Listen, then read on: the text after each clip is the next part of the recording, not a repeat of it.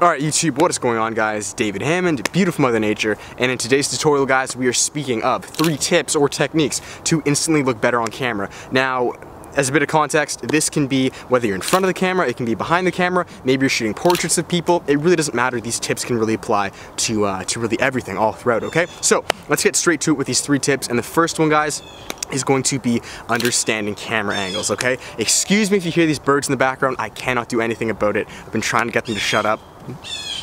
Okay, anyways, now guys, what I mean by camera angles is basically you need to understand that every camera angle is going to have a different psychological effect. And yes, I mean that. Like, the way you interpret a photo is going to differ based on how it was taken. So as an example, if I have the camera, right, or if I have a person I'm shooting, right, or maybe I am the person that's getting shot, if someone's shooting me from an above angle, subconsciously how that's kind of portraying the image is this person is more submissive, maybe a bit weaker, maybe a bit more passive. They're kind of looking up, right? And think about it, look this way. If you're standing on a hill or you're on a building and you're looking down at all these people, they're looking up at you. They kind of look small. They look kind of weak. It looks like they're just tiny. Does that make sense? But the exact opposite happens if you are shooting upwards. So if you're the person being shot, or you're shooting someone and you're shooting them where you're below them shooting upwards, they're going to look more powerful, they're going to look bigger. It's just like if someone's, you know, on stairs or on a little mountain and you're looking up to them, they just appear superior, they just look bigger. Now, I'm not saying you have to shoot at a low angle or a high angle, I want to bring awareness to this because I see a lot of times with photos,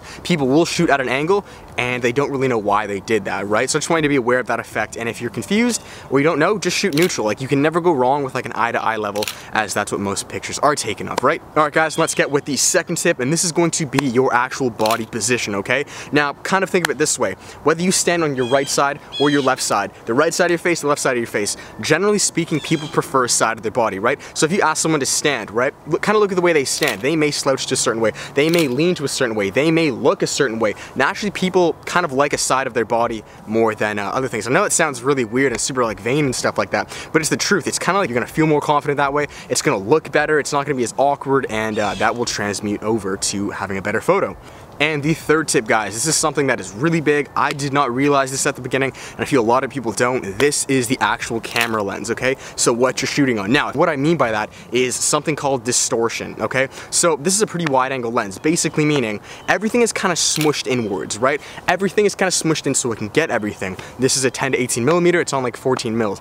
The exact opposite happens if you're shooting at a high focal length. So if I'm shooting on an 80 millimeter, right? Or even like a 50 millimeter, it's going to be, the distortion and compression is going to be completely different. Things are going to be wider. So as a rule of thumb, the higher the number of the focal length, the technically fatter you're going to look. And now here's where I'm coming full circle with it. Choose a lens that you feel looks best for you. As a rule of thumb, the 50 millimeter lens is right in the middle. So that's how our eye looks. So if I'm looking at a tree and I hold a 50 millimeter lens to it and then take it off, it's going to look the same. If it's below 50, it's going to look narrower. If it's above 50, it's going to look wider, generally speaking, okay? So find a lens that you think looks good for you or the person you're shooting. So that is it, guys. Tutorial, quick and short. I know this kind of seems like it may be a bit vain or whatever, but the reality is that photography is happening all over. Cameras are wherever you go, and social media is a thing. You know, these are little things that I picked up myself, being in front of the camera and behind the camera, with how to look better on camera. Just like an instant, quick little way, okay?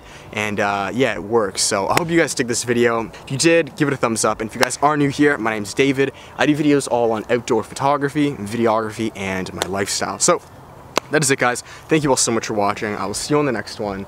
Until then, I don't know what that was. Until then, much love. Peace.